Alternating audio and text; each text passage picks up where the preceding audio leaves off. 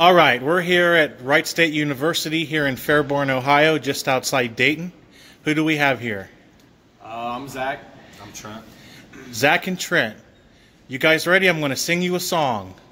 It's called The Her Song from the book Scary Stories to Tell in the Dark by Alvin Schwartz. Are you guys ready? Yep. All right, here we go. For don't you ever laugh, for when the hearse goes by, for you may be the next to die. They wrap you up in a big white sheet, then they cover you up from head to feet. Then they put you in a big black box and cover you up with dirt and rocks. All goes well for about a week, but then your coffin begins to leak. Then the worms crawl in, then the worms crawl out, then the worms play pinochle on your snout.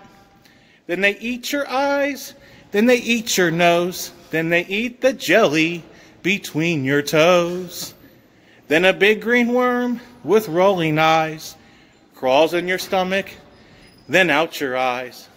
Then your stomach turns a slimy green, then pus pours out like whipping cream.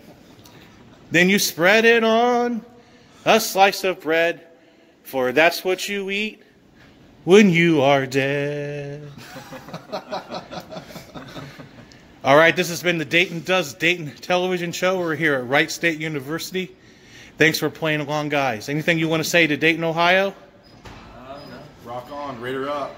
All right. Thanks for watching the Dayton Does Dayton television show.